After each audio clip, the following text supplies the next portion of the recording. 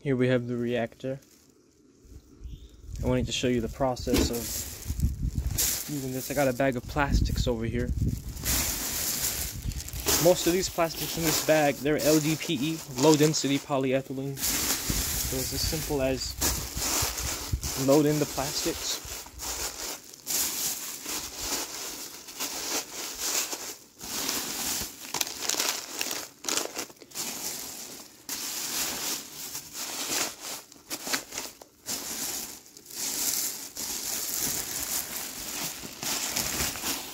All types, really.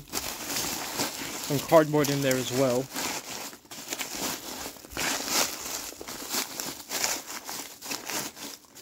Christmas packaging and stuff.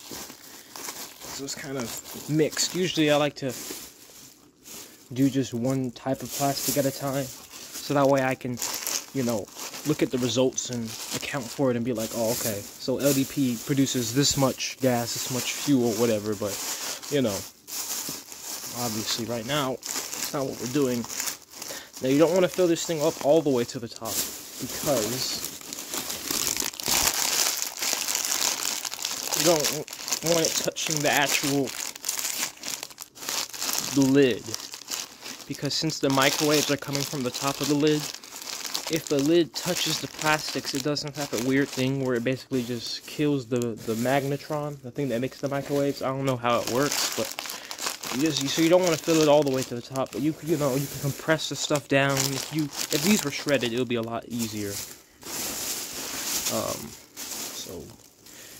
Alright, so let's just say we fill it up that much. We could do more, but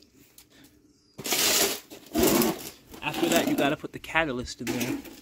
So this catalyst I'm using over here, it's just carbon from previous reactions. So there's still some stuff that might be a little bit unburnt because I didn't complete the reactions because it started raining. But now that's it. You just put that catalyst in there. Just fill it up. A nice thick layer. And what the catalyst will do is the catalyst will help the gas and oil formation, but it will also help heat it up quick, because the catalyst will absorb a lot of microwaves really quickly and get very hot. So now we just put this the lid on, get it up. Put the lid on, and now we have to get the nuts and the bolts to go in there. So quite a few of them. It's about, I think it's 8 or something like that. Some multiple of 4. I guess that makes it, it's either 8 or 12, but I'm pretty sure it's just 8. So now we got to do that. So I'll do that real quick. So I got all the screws and nuts on, the nuts and the bolts. And it is really important to tighten them down really well, because the gasket needs to be compressed to make a good seal, and any leaks will be very harmful to the reactor, to you, and to the environment, just because there's a reason why, you know, even in crude oil, right? Like crude oil on itself is carcinogenic. But then how is gasoline not carcinogenic? Because they're able to clean it up before it gets out there, right? So I like to see that as like what we're doing here. We're producing almost like crude oil level stuff, which on its own may be carcinogenic, but once it's cleaned up, you can take those carcinogenic properties and create useful things out of them, and then also get a product that is toxin free, or at least diluted enough to be toxin free. So got the screws and nuts on. Now we need to plug it up to the generator here, the high voltage generator. So you see the magnetron itself is over there. Just plug in these leads over right there. 1, 2. It's AC, so it doesn't matter which configuration. Put the ground clamp, the ground ring around the screw. And these are just they're connected to the fan, so that's all they stand for. I usually have a cover one between them so they don't short, but I guess I kind of lost that. I need to go find it. Usually they don't short just like that, they just stay like that, but you know, it's not good practice to just have them out. So now, yeah, just take this and you plug it in to the generator itself. It's kind of beat up right now, but you know, it does its job. Same thing, positive, negative, well, grounds, and then take these fan leads, and then they just go into this thing. I need 2 hands to do it, to give me a second. See if I can set this up.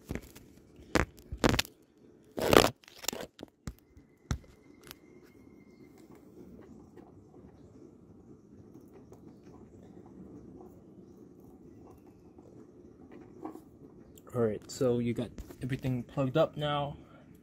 And now the last step I like to do before I really like turn this thing on is I like to run some argon into it. Now this is a mix of argon and carbon dioxide because I use it for my welder.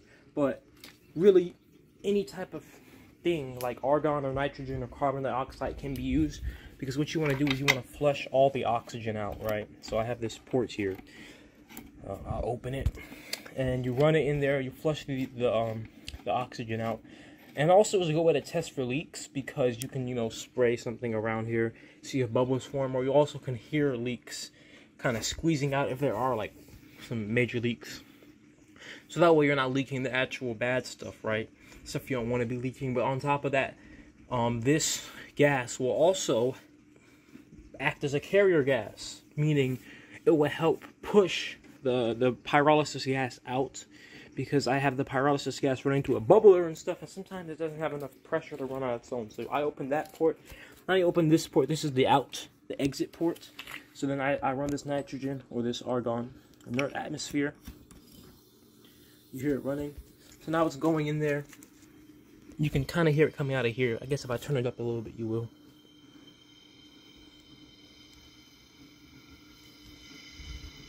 So yeah, now that's running nice and good.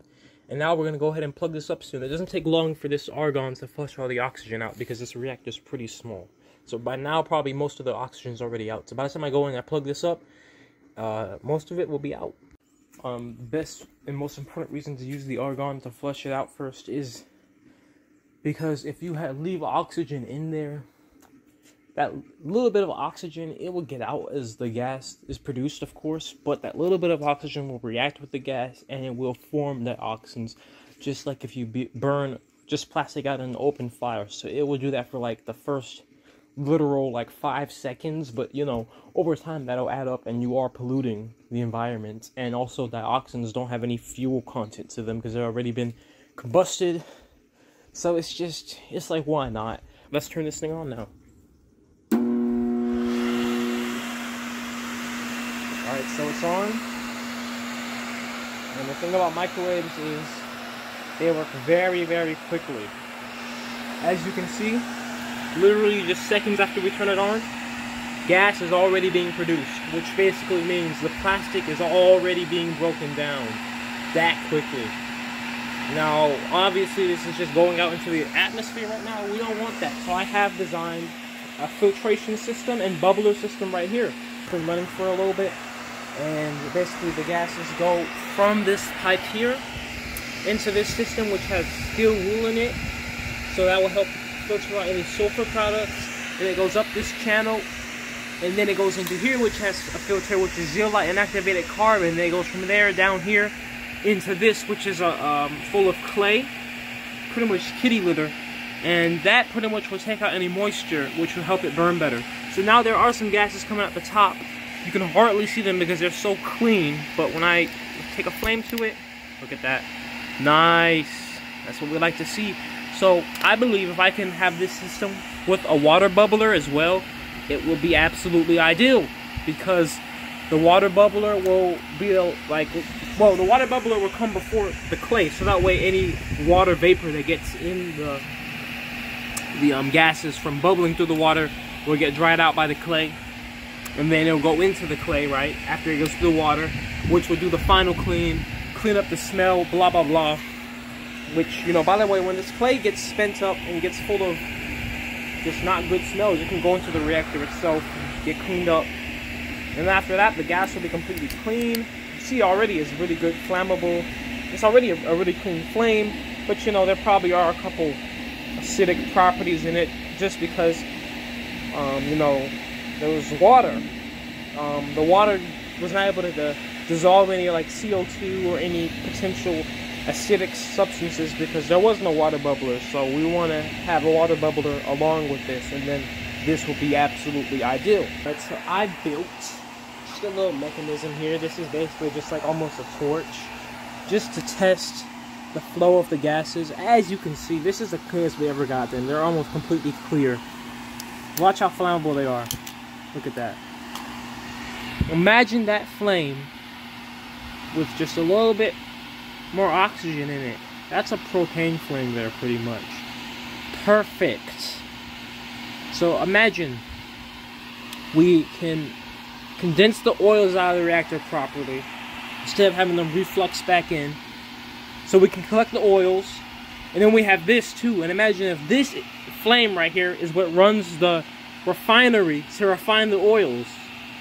So then now you get where I'm going. So now the oils are refined for free pretty much, because it's the flame coming off of it that's refining them, and now you have refined oils that you can put directly into your car. We had to build a distillation tower, or what do they call that? Distillation column, to fractionally distill it. When the reaction is complete, I unplug the cables, turn everything off. I let it sit for like 30 something minutes minimum, 45 usually, just so that way any residual fumes get out, most of the heat gets out, you know, dissipated, and you know, it's pretty much safe. Okay, so this has been sitting. I went ahead and I undid all the nuts and the bolts, turned it off, unscrew the system, the filtering, condensing system, whatever. Another thing you can do is you can flush it with argon and see if there's any like smoke being produced or gases coming out. And that's a way to test to see if it's still too hot. So anyway, we have it. And you take the lid off. I want to design a little arm for the lid, so that way, you know, like it kind of just keeps it held up. And you see, that's what it looks like on this side. Now, it's kind of hard to see on camera, but there is a lot of oil on this lid, okay? Like, can you see that? Like, drop right there. Like, there's a lot of oil. This is the waveguide cover, which is a mica sheet with some JB Weld extreme temperature. You can kind of see the oil dripping down there. You see it? Like, I touch it or whatever. Like, look at all that oil dripping down. So what I assume is happening is a lot of this oil is getting reflux condensed into the reactor because the outlet port is on the side. So it wants to travel up, and by the time it travels up, this lid, it stills all the heat energy and just condenses it right here, which is kind of not what I want. Even though refluxing is cool because it does give you higher gas production, if I ever want to actually collect the oils, my oil yield will either be extremely low or no. So, now here's the inside of the reactor. As we can see, you saw what I put in there before. You look what's all that's left of it. Now, this has been after about 4 hours. So every batch, well, it really depends on the type of plastic you put in there. Plastic bags are pretty much the fastest thing. Where are my other gloves? Okay, whatever. Plastic bags are pretty much the quickest thing. They take about 4 to 5 hours, really, depending on how much you just compress them and put them in there. But as you see, the reaction was very nice and clean. The carbon product is very consistent. You know, they're not really granules right now. You break them up, they surely will be. Let's just break them up a little bit. I like to just go through it just to make sure, you know. Actually, there's some plastic up under there, so it wasn't a complete reaction. So you see, sometimes that happens. The very bottom, the stuff at the very bottom sometimes has trouble breaking down as quick as the stuff on top because the microwaves are shooting from the top, right, and they're going down in there. And when they do that, it only is hitting the stuff at the top, and even when the plastic on top degrades, it starts to absorb the microwaves because, you know, it becomes carbon, and carbon absorbs microwaves. So the plastic at the very bottom, it usually takes the longest to break down because it's pretty much reliant on the heat on the top going down, but, you know, heat travels up. So that is the biggest issue with this reactor.